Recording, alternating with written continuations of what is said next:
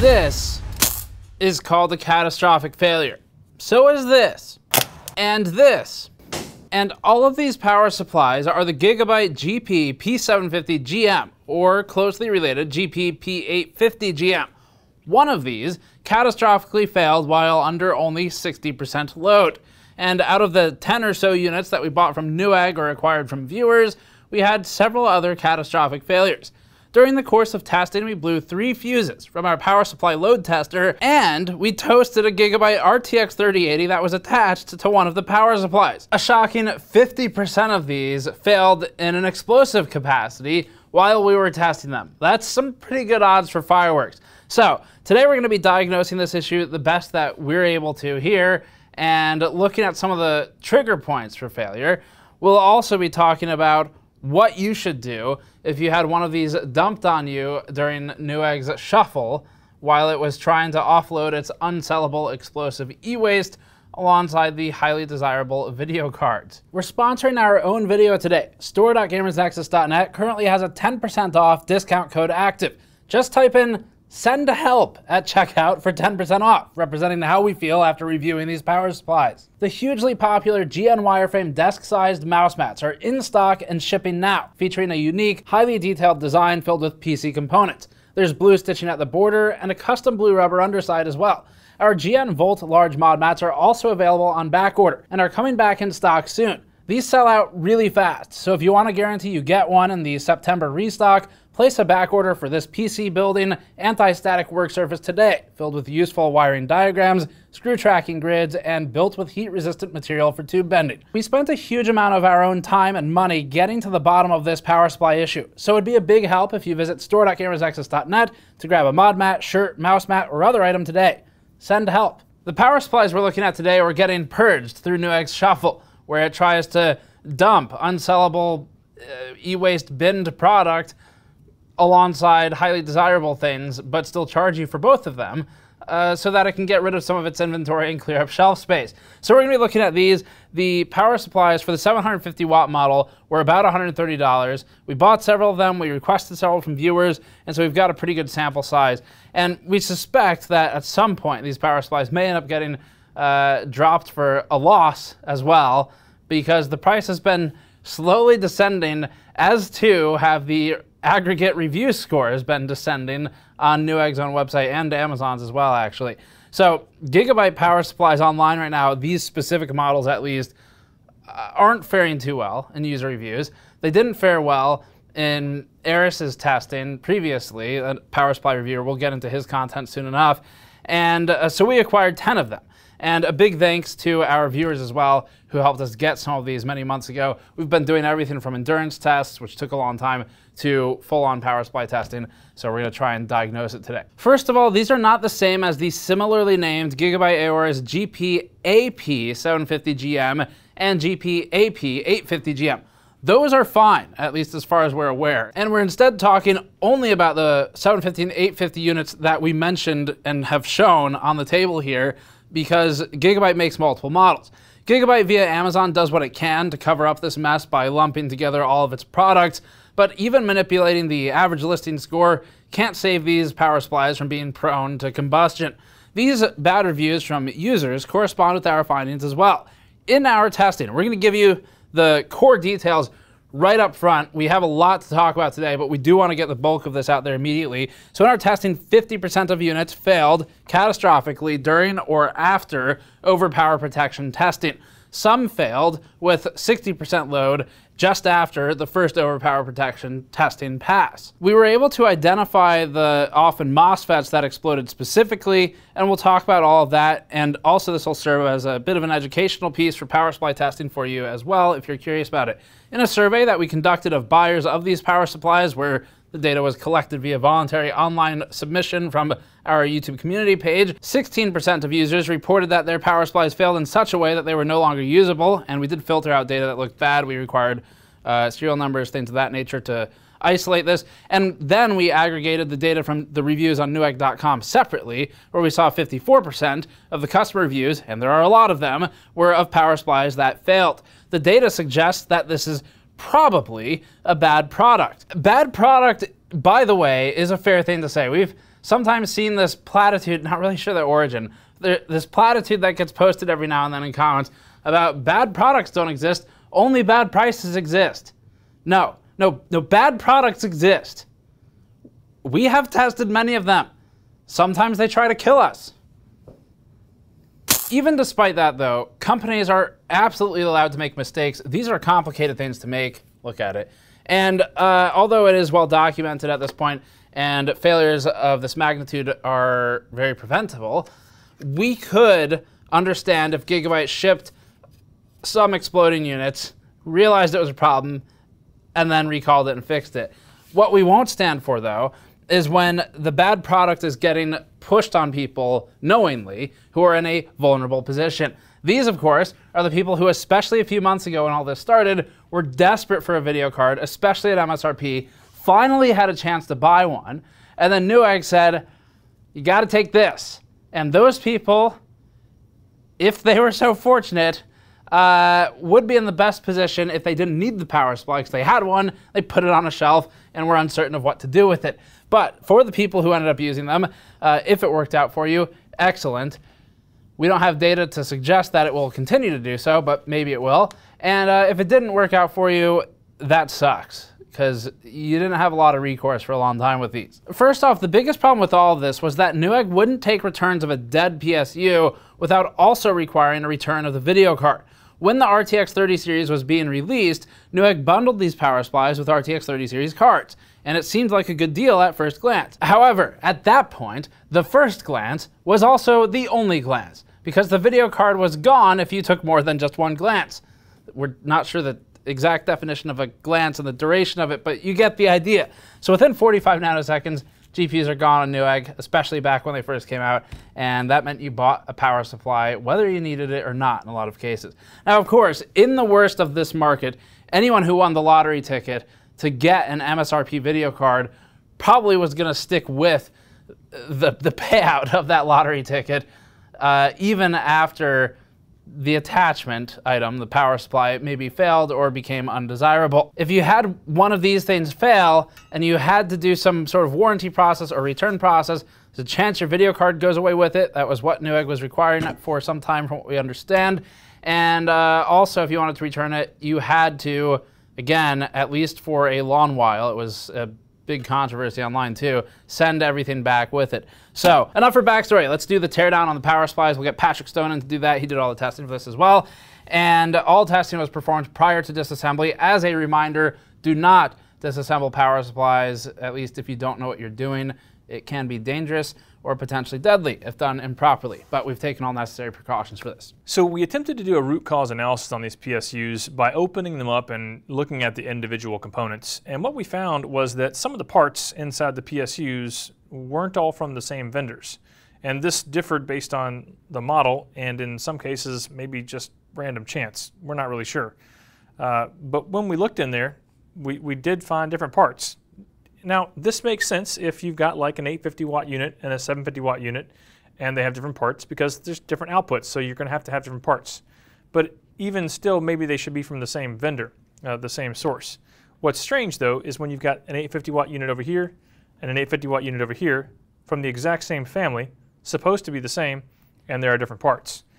So it makes us wonder if maybe there was some kind of silent fix during the manufacturing cycle of these power supplies, or maybe there was a component shortage. We don't really know. So what we did do is we went and looked at the individual components to try and see what the differences were. And in the 750 watt unit, we have a brand named Jilin Sino, and they made the MOSFETs on the APFC and the primary switching. But then the MOSFETs in the 850 watt unit were a little bit different. If we come over here and look at this 850 watt unit, we do have one of them missing, but these guys right here were from a brand called NCE Power.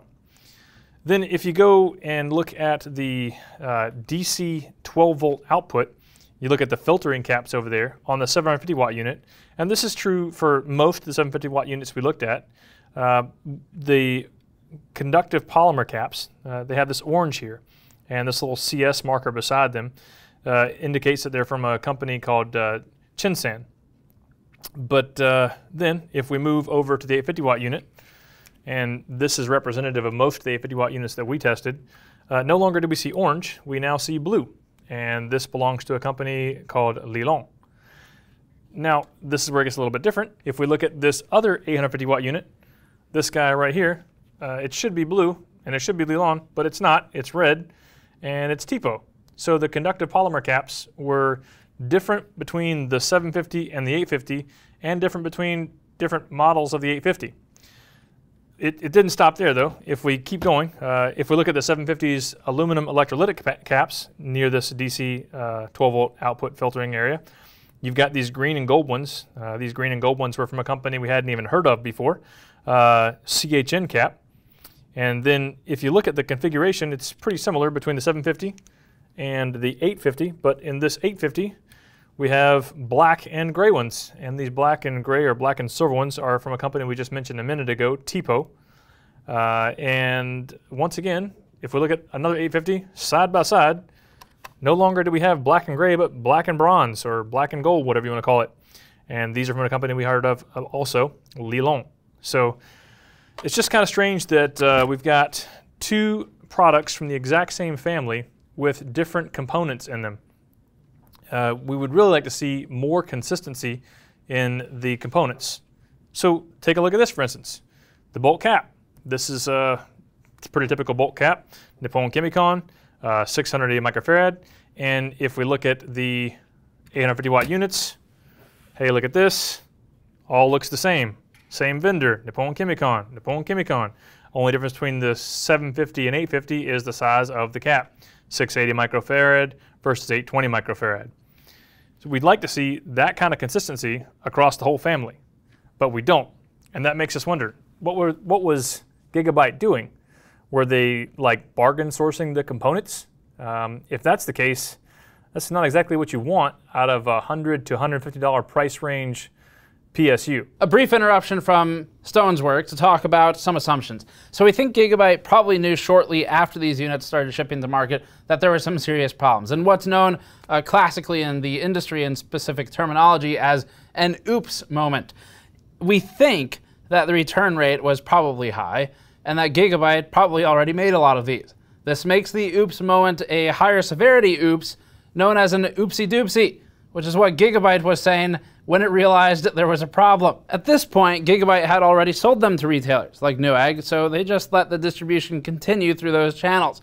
We don't know if this is still happening or if the power supplies are still being produced. Gigabyte may have killed them in the manufacturing process. However, at the time of the 30 series launch and for at least several months after, Newegg has had a lot of stock of them. Then, what made the situation worse for customers was that as the number of returns and bad reviews continued to escalate, Newegg stopped allowing returns of the power supplies by themselves.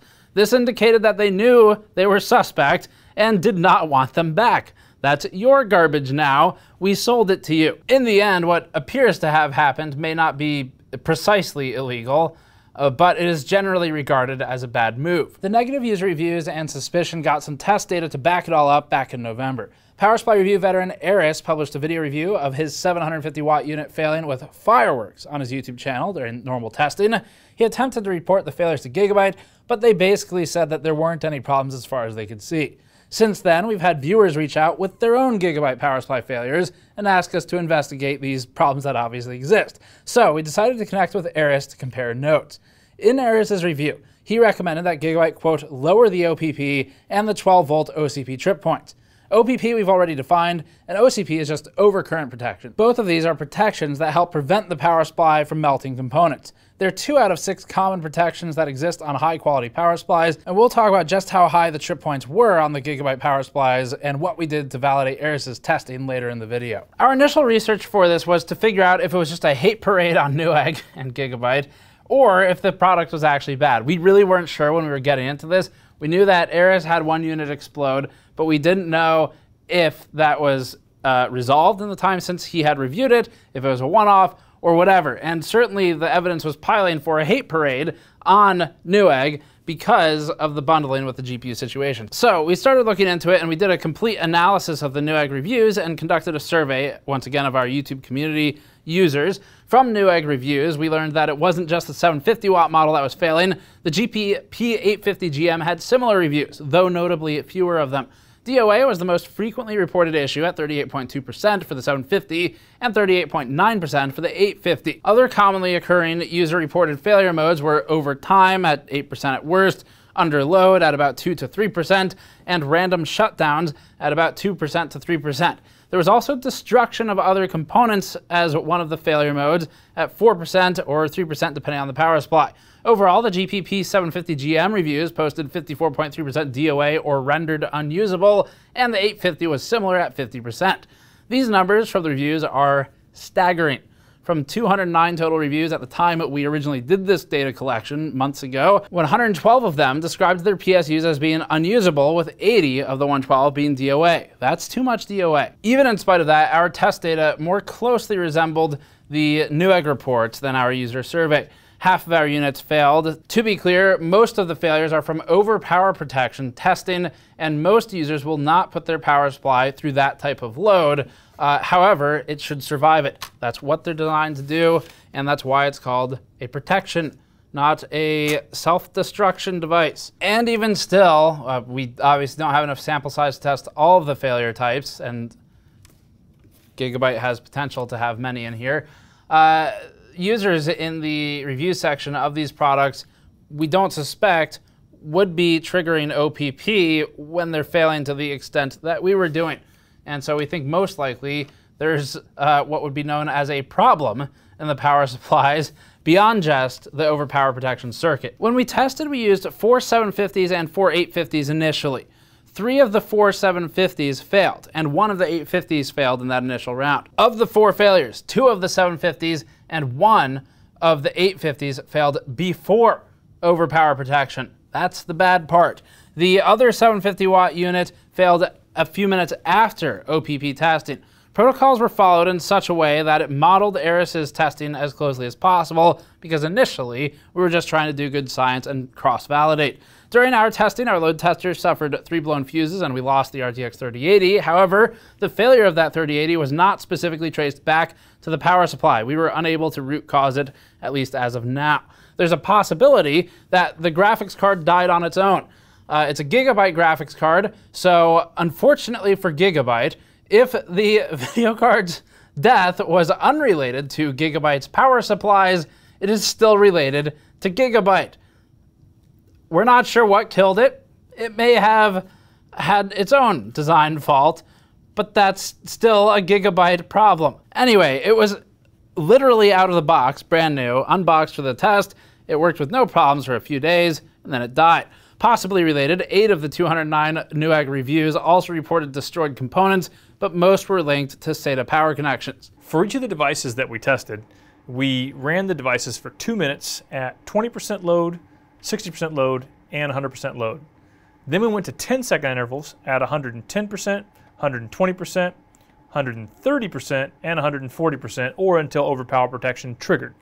Once overpower protection triggered, we let the PSU reset itself and then turned it back on at the point just before it triggered. So if it failed at 140%, we jump back to 130% to start searching for the exact overpower protection trigger point. From there, we'd use these little guys right here, and we would nudge these things up just a little bit at a time, each of these current levels on each of the rails, to find exactly where the overpower protection trigger point was. At that point, the power supply would trigger and trip again. We'd let it reset, and then we'd give it about 5 minutes, just like what Aris was doing in his testing, and then we'd bring it back online at 60% load so that we could see if it was still working properly. To validate the methodology, we ran the test on a known good PSU before moving on to the Gigabyte units. The known good PSU went through the testing protocol without problems.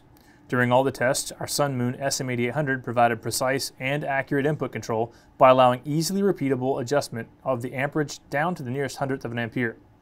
When reading the output, the SM8800 provided voltage reporting accuracy to the nearest hundredth of a volt. The SM220, the top unit, provided accurate power measurements down to the hundredth of a watt and amperage measurements to the nearest thousandth of an amp. Both load testing devices allowed us to control the experiment in a way that would have been nearly impossible to do in a PC using synthetically generated loads. The ease of monitoring and adjustment ensured that our testing and results were reliable and consistent. We tested our first 2 purchased 850s in February, actually, in an effort to replicate Aris's exploded MOSFETs, but both of those units performed as they should have, triggering OPP and resetting with no issues. We then tested a viewer-provided 750 in March and a viewer-provided 850 in early May that both passed all tests without issues. By the time we got to our 5th unit, we were beginning to think that the whole situation was maybe blown out of proportion by the internet, and maybe it was just hate about being forced to buy a video card with a power supply that was undesirable. That's when things changed for the worse, or the better, depending on if you're Gigabyte. The 5th test was on another viewer unit, and this time it was an 850 watt model. The unit survived the initial ramp and triggered OPP at 140% load. When we brought it back to 130% and began incrementing to find the exact OPP trigger point, that's when one of the APFC MOSFETs exploded. The exploded FET was an NCE Power NCE 65T180F. Oddly, the failure was in a different brand of component, a different model of power supply, and a different location within the power supply than in Aris's testing. This complicated things. The next power supply we tested replicated Aris's failure exactly. The components inside were the same as what Aris had found in his failed unit, and the 2 components that failed were in the exact same location, and the way they exploded was eerily similar to what Aris had shown back in November or so. The most interesting thing about the failure was that it happened after the unit successfully shut down on OPP testing at 140% and its exact trigger point of 133%. In other words, it survived OPP testing the way it was supposed to. It passed. It was almost through. And then it failed at 60%. So we waited 5 minutes after the 140%, the 133% testing. We turned it on, we put a 60% load on the power supply, and that's when the catastrophic failure occurred. It blew up. It would have made sense if the failure occurred under a heavier load, but 60% is not a heavy load. It's a very normal workload for most computers to be under, at least in our space, and to explode at 60% is just unacceptable for any power supply. So 60% load is easy to achieve on a 750 watt power supply with a high-end GPU and a high-end CPU playing a game. At that point, we decided to go all in and acquire 4 more 750 watt units from Newegg. The next unit we tested failed while attempting to locate the exact OPP trigger point. This time, the right APFC FET failed with a mild spark and then a small puff of smoke. This one shared the same failure location as our first failed 850 watt unit, so now we'd had 2 different MOSFET brands fail in the same location of the design on 2 different models. After sharing these findings with Aris and some other professionals in the PSU space, we began to lean more towards manufacturing or design as the likely cause of failure. Since we thought we might be onto something, we did what we do and went a little bit crazier with it. We rigged up a bunch of thermocouples to unit number 9 and worked on some more testing. For this one, interestingly, it popped the same FET as the previous one did, and the 2 power supplies had sequential serial numbers 2396 and 2397. The MOSFETs are rated for operation up to 150 degrees Celsius, and the point of failure we were able to reach with a thermocouple probe, so it's not an exact measurement of the failure point, but it was 195 degrees Celsius. Over temperature protection, regardless of the delta, internal versus external on this, which is not, by the way, 45 degrees, that's insane, the OPP should have kicked in and shut the unit down. We at this point had seen enough to validate Aris's testing and needed to put a cap on our own time investment because it had been and still is dragging on for months at this point. We would not be comfortable using these at this point. We decided to go all in on this and do one final run, and that was for endurance testing. We needed to build a system that we were okay with losing any of the parts in it to the power supply in the event the power supply took something out with it if it died. So naturally, we built this computer. This computer is filled almost entirely with Gigabyte components, so we were more willing to part with them if they went up in flames. The RTX 3080 did. We later replaced it with a 6900 XT. Otherwise, we had 16 gigabytes of Gigabyte DDR4 4800 megahertz memory running at 3600, Z590 master motherboard LF2360, which I actually don't want to lose that one, and a Corsair 5000D Airflow. We set it up to run loops of playing games and running synthetic benchmarks, switching between them with a 60% power load, and plan to let it run for about 1 month, as that was the most common overtime failure interval from Newegg data. That endeavor, by the way, lasted 72 hours before we walked in one day and the screen was black and the room smelled like the magic smoke had come out of something. And that was, again, the GPU. Take a moment to remember it. Being uncertain what actually killed the GPU, we continued on with the 6900 XT, and the system ended up, after crashing several times due to AMD driver issues that are unrelated, ended up surviving. We only endurance tested one unit, and we can't account for all the types of workloads that are out there, so unfortunately this is not conclusive. But we thought it'd be worth trying it just to see. We can't be 100% certain what the failure is, but we have some pretty good ideas at this point. So our belief is that a protection circuit needs improvement. It could be OCP, it could be OTP, it could be OPP. But without a lot more testing, and by a lot, we mean basically being in the lab that Gigabyte should have access to with hundreds of these, we can't draw a conclusion. So we strongly believe that these failures could be prevented with better design and probably better component selection.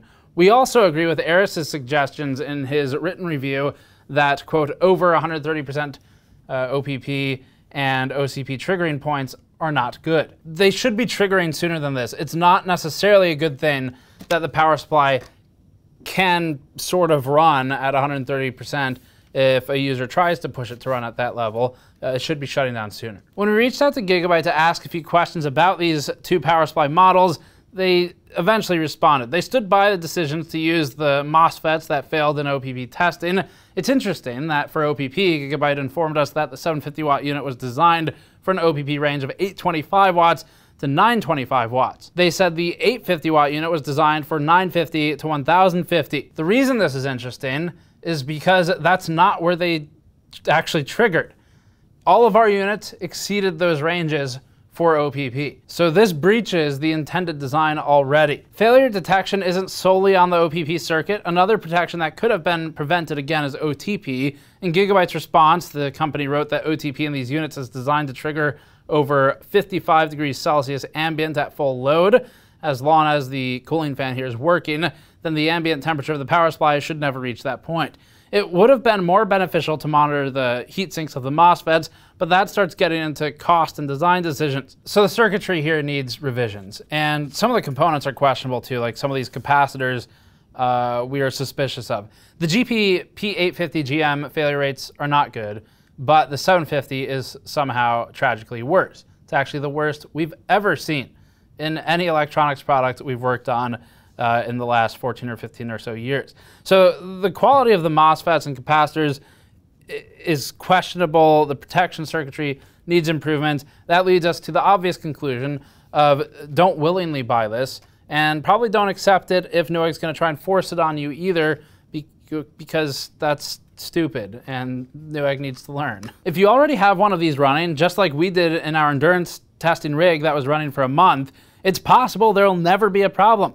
Not all of them are bad. Again, ours ran nearly endlessly, switching between types of load and idle periods and everything like a user scenario for a month. No issues, except for the dead RTX 3080. But we still don't know if that was a different Gigabyte issue. If you are thinking about buying this power supply, don't. Simple enough. If you have it in your system and it's running, it seems like it's been running fine, then we're not going to tell you to rip it out. We have data that suggests it may be fine. And it might be fine forever. We don't know that. We couldn't run it that long. It's a long time. But I'll break rank here and tell you what I personally would think, and you can decide what you want to do. Personally, I would not be comfortable leaving this running in my computer. I would remove it, and I would probably very aggressively pursue a refund with Newegg. That's what I would do. But I'm also acutely aware that we have some data that suggests it may be fine forever, just like I'd be aware if some other publication ran this and I had it in my system. I would still take it out. That's just my opinion. You can do whatever you want. Lastly, and actually most importantly, we don't think e-waste that's stuck on shelves should be forcibly pushed on users who are desperate to purchase a device when it is in short supply. This was clearly a poor quality product.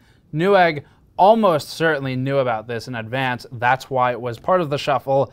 And this should have been handled between Newegg and Gigabyte. It's actually worse if they worked together and still pushed it on the users. That's a lot more terrifying.